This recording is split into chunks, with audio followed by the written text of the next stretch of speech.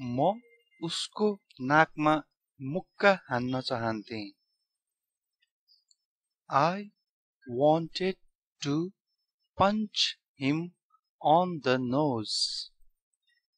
I wanted to punch him on the nose. म तिम्रा शत्रुहरूका विरुद्ध तिमीलाई सधैं चेतावनी दिन्छु। अब यसलाई एकछिन भिडियो पौज गरेर गेस गर्न सक्नुहुन्छ। I always warn you against your enemies. I always warn you against your enemies. म विश्वास गर्न सक्दिन कि मैले यहाँ आउन अनुमति लिनुपर्छ। I can't believe that I will have to take permission to come here. I can't believe that I will have to take permission to come here. उसको र मेरो बीचमा कुनै शत्रुता छैन।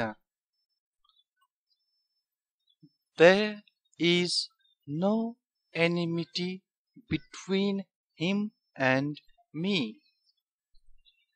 There is no enmity between him and me. यो मेरो व्यक्तिगत मामिला हो। कृपया यसमा हस्तक्षेप नगर्नुस्। It's my personal matter. Please don't interfere. It's my personal matter. Please don't interfere. Guess गर्दै पढ्नु भयो भने तपाईहरुले इंग्लिश छिट्टो सिक्न सक्नुहुन्छ। मलाई यो मामिलामा संलग्न नगर्नुस्। Don't involve me in this matter. Don't involve me in this matter.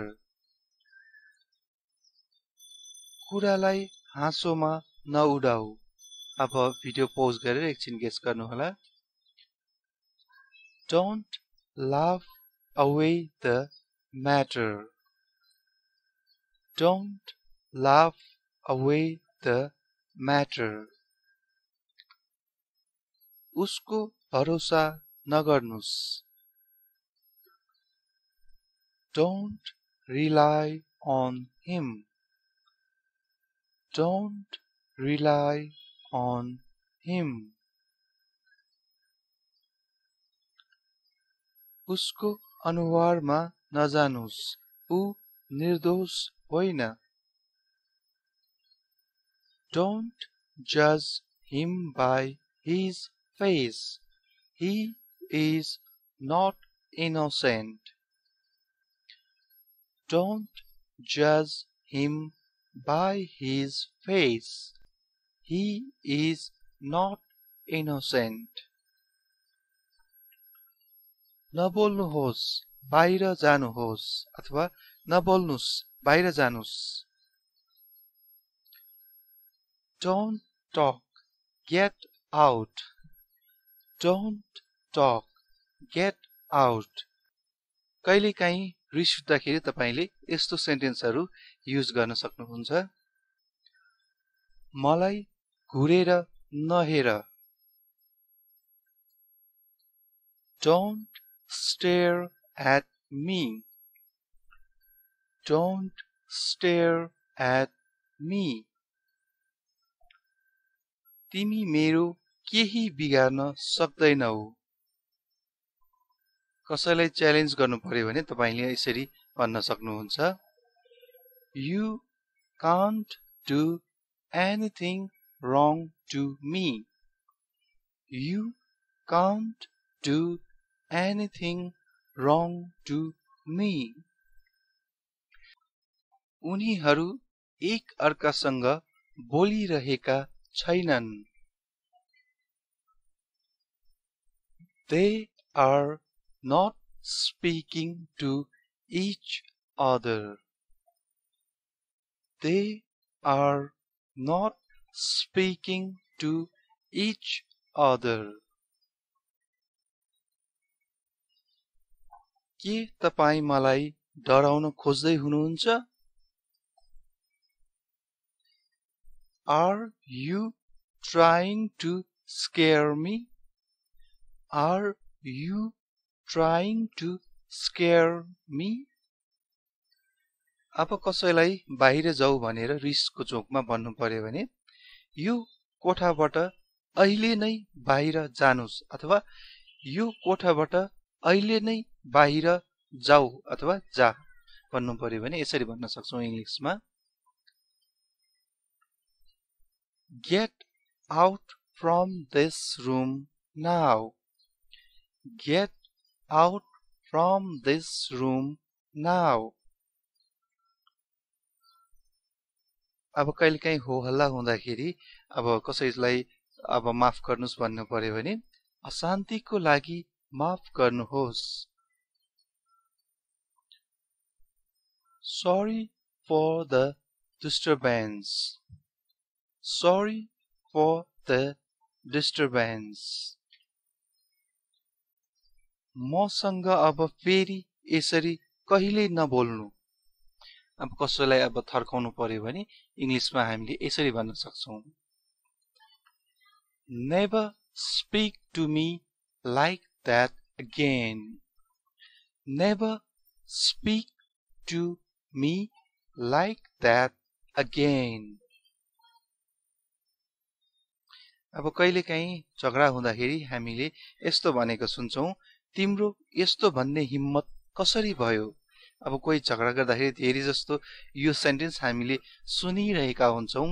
अब हामीले यो सेन्टेन्सलाई इंग्लिशमा यसरी भन्न सक्छौं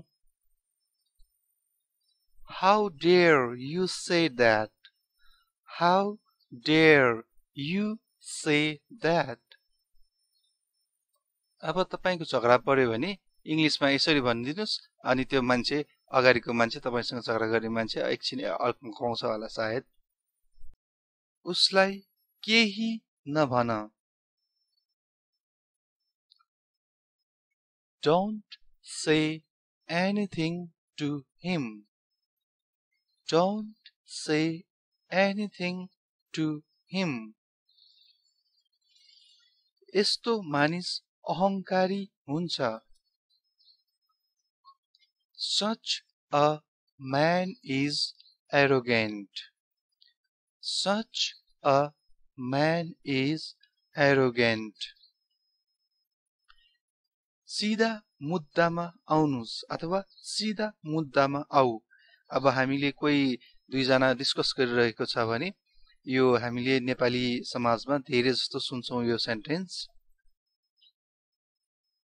अब यसलाई हामीले इंग्लिशमा यसरी भन्न सक्छौं Come to the point.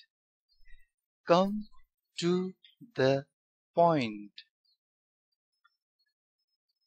मलाई रिस नउठाऊ. अब यो एकछिन पौज गरेर तपाईले गेस गर्न सक्नुहुन्छ. Do not make me angry. Do not make me angry.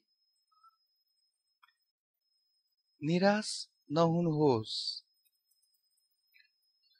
Don't get disappointed. Don't get disappointed. हामीले बिस्तारै भन्दाखेरि disappointed भन्यौ तर प्रोनाउन्स गर्दाखेरि disappointed भनिन्छ. अलिकति फास्टमा भन्नुपर्छ हामीले. त्यसैले मैले उसलाई सहयोग नगरेको.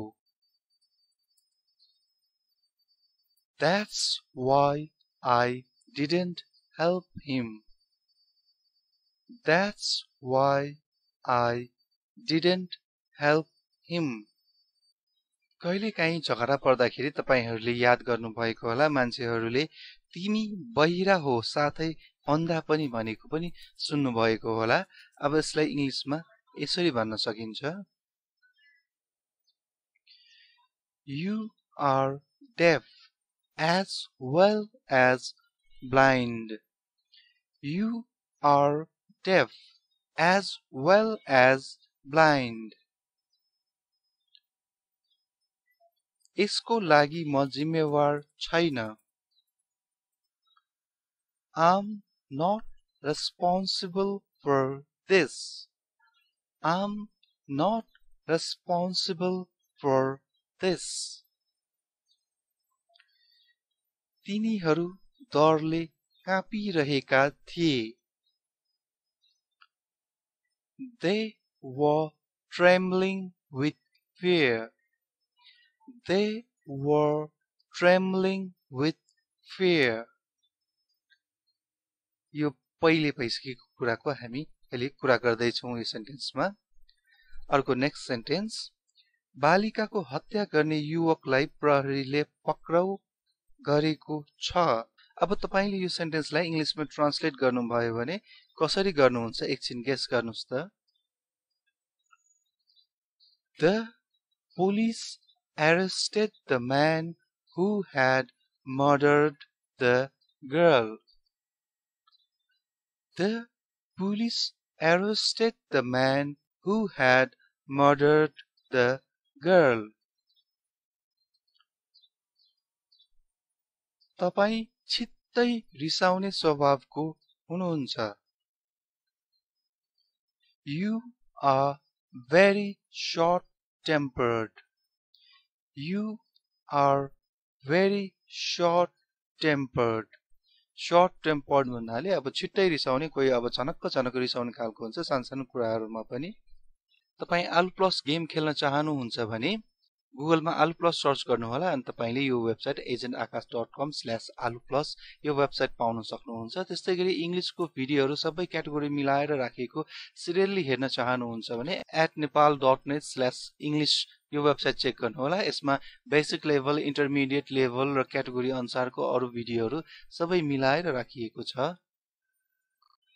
हामी बीचबाट त्यहाँ कोही गएन।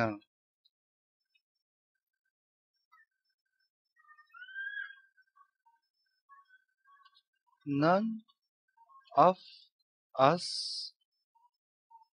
went there. None of us went there. मेरो लागि पत्रिका ल्याऊ।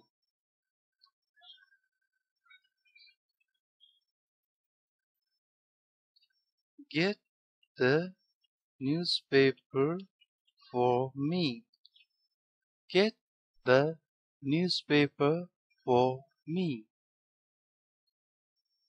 कसैले पनि यस्तो अपमान सहन सक्दैन।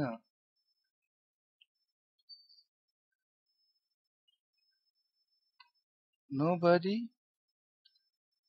can bear such an insult.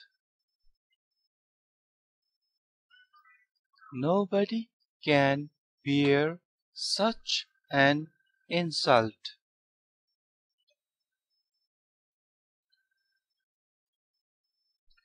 यो चम्चा सफा छैन।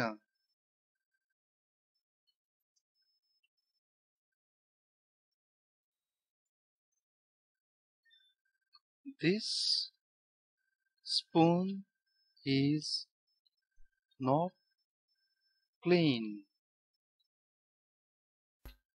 This spoon is not clean.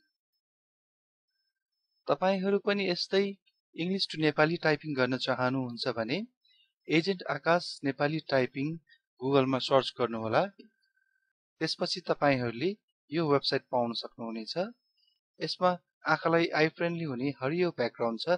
तपाईहरुलाई कस्तो लाग्छ भन्नुहोला। यही वेबसाइटमा कमेन्ट पनि गर्न सक्नुहुन्छ तपाईहरुलाई कस्तो लागेको छ भनेर।